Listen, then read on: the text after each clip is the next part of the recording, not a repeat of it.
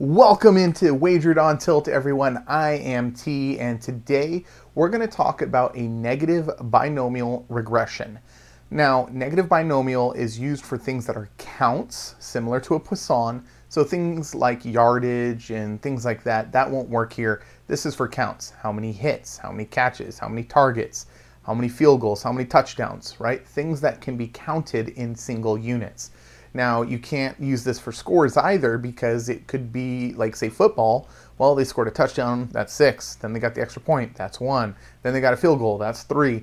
That don't work here. So you want to use this only for counts because, again, it's a way to deal with over-dispersed data that would or potentially could fit a Poisson, but it doesn't because the mean does not equal the variance. So I'm going to show how to write this in Python. Now, again, this is very basic. This model is not meant to win you any money. It's conceptual as far as this is the basic code that you can use, and then what stats you're going to use, how you're going to load the stats, that's completely up to you. So please do not take this model and try and bet it. It's not going to win you any money. But if you use the code as is and then change out a bunch of stats, it could potentially be a really good winner.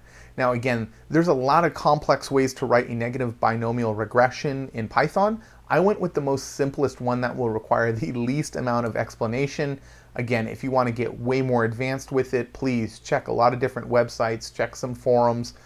There's really great resources out there. Unfortunately, there's not a lot of great YouTube videos showing how to do it, but there's a lot of really good write-ups about it on websites and forums. So if you like to read and you want to get in depth, go there, not YouTube. So with that, let's go ahead and dive into the negative binomial regression. Okay, so as I've said before, this is a model that I wrote quickly. Then I asked ChatGPT to clean up the code a little bit for me. Mine was a little bit longer than this, so having refactored code that is shorter and easier to read, always a bonus. So let's go ahead and go through a negative binomial regression. So as you can see up here, the first two things you're going to want to do is import pandas as PD or whatever you want for that variable. I always use PD. And from stats model.discrete underscore model, import negative binomial. Now, if you don't have those already installed, you can go ahead and pip install those and then make sure that they're set up properly within the settings section. So then what we do here is we also have player stats and we have defensive stats. Now, for this very, very basic model that will not win you money, please take that into account. This will not win you money.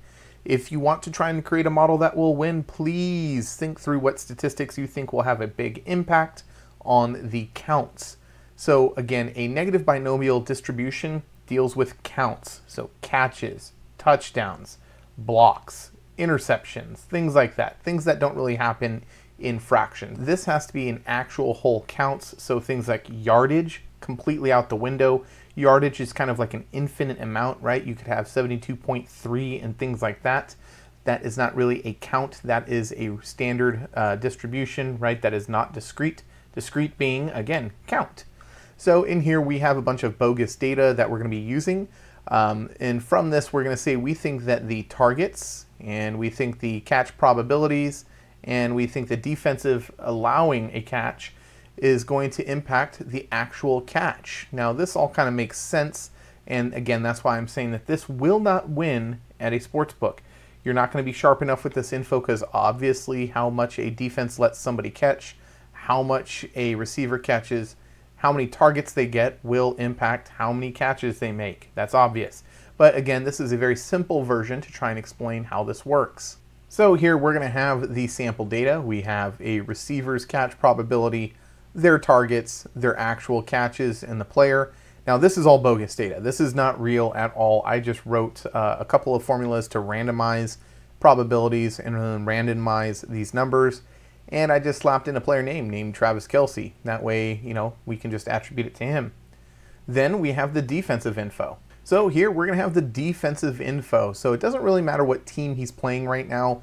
We're going to say that these are stats just for that team, and they're stats against Travis Kelce. So let's just say they're playing Baltimore, and we're going to say that they allow him to make a catch 71% of the time in one game, 48% of the time in another, 38.5 in another, 29 in another, 15 in another, and so on and so forth. Now, the reason that it's important to have this player's name in both files is because we're going to merge these two things together, and you have to have some way to union these together. Best way to do that is with a player name. So when I say it is the best, I'm just saying for this scenario, for this basic model. So if you don't want to use a player name to union this information together, go ahead, use something else. It does not matter, just as long as you set it up properly. So here again, we're loading in our player stats, then we're loading in our defensive stats. Now, once we have that, we're going to go ahead and set up a data frame, and we're going to say equals PD for pandas dot merge. And then what are we merging? We're going to merge these two files, because you can see here it's referencing those. You don't need to put these as variables. You could put this in here. However, this makes the code nice and clean to read. Then you add a comma and say on. So what are you merging on? We're merging on the player name. And how are we merging? We're doing an inner merge. So if you set this up and you want to merge on something else, just swap out player name for whatever is the actual header of the field that you're going to be merging. So that should be pretty basic, right? We're just going to create a data frame. We're going to take our two data sets. We're going to merge those things together on the player name by doing it on an inner. Now here we're going to define the formula. And again, the formula is going to be pretty simple. We're going to put inside of these little ticks, we're going to say, what is the dependent variable? And then we're going to put a tilde, that's that little squiggly. And then we're going to say the independent variables, and we're just going to add these, right? So it's going to be targets, receiver, catch probability, defense allowed catch probability. Then down below, we're going to need to set up the model. So we're going to say model underscore NB equals negative binomial dot from formula, parenthesis formula. And then our data is df, which is going to be this data frame over here. And log-like method is NB2. Now NB2 is going to be a nice clean way to go ahead and parameterize this. Basically, NB2 is a short circuit way to say, yes, it is over-dispersed data. It does not use a Poisson. If you think your information is going to use a Poisson, then you don't need to worry about this, and you can just use a Poisson. If you're unsure if your information is over-dispersed, you'll go ahead and run a bunch of different other methods. However, when you look at some of this information on a scatter plot, you can usually see that it's over-dispersed, or you could do a couple of quick math checks within Microsoft Excel or Google Sheets to know. Again, this is a completely made-up scenario and fictitious. I'm just trying to go with a simple, understandable example here. So again, you're going to put the log-like method equals NB2, so negative binomial 2 right there, right? NB2, data frame, and the formula, which is going to reference this formula here. Then we're going to say results underscore equals model nb.fit, so it's going to go ahead and try and fit that, and then we're going to print out our results. So if I go ahead and run this, as you can see, it has run. When we look in here, we've got a bunch of information, the model, the method, the date, the time, right? So this is important if you're trying to track this stuff for long term. Now, negative binomial distribution does not have an actual R squared, so it does provide you with some quick little references like a pseudo R squared, right? You have your log likelihood and information in there. Now, like a linear regression, we do have our intercept and then our actual variables here, targets, receiver prob, and the defense prob. Here's your coefficients for that, the standard error. Now you also have the z, and just like a linear regression, you want to go ahead and make sure that these numbers are below 0.05. That usually means that there is going to probably be some statistical significance.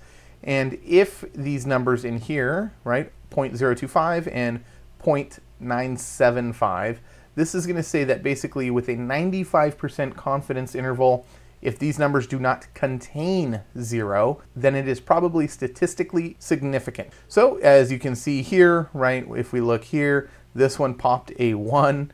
That's not great.